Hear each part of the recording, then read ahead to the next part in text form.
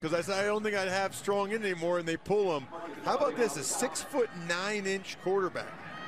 When's the last time you saw a 6'9" quarterback? I don't think ever. Senior from Lafayette, Louisiana. And he can run. Legging it out.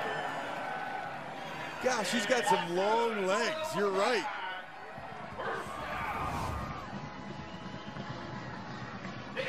Tallest quarterbacks you can think of? 6'8" Dan McGuire. Remember, can quick. Oh boy. Snap over the head of the 6'9" QB. Now Lefty. he'll try to punt it. Was he going to be lefty from the start? He just punted that lefty. I don't even think he's left-footed. What can't the 6'9" quarterback do? He's left-footed or not? I think he's right-handed, so he's probably right-footed, but then he got that off with his left foot. That was the best left-footed punt by a 6'9" quarterback in football history. They put in, and for a lot of these guys, this will be their most extensive playing time of their career.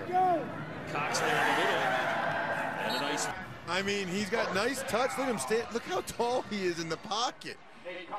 Gosh, it seems like it'd be such an advantage. He can see over everything. They want Nate Cox to run their offense, so if anything ever happens to Strong, he's got a lot of reps running their offense.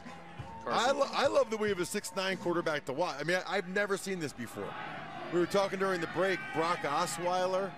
There's another 6'8" quarterback, but this is the tallest guy I think I've ever seen throw a football. And he throws it in the right spot. Russ, you wanted to know if Nate Cox was a left-legged kicker. The answer is yes and no. He punts with his left leg, but he kicks field goals with his right leg. He says his teammates get confused about it, so he has to explain it to them. He told me that he is one of the most unique players you'll ever see.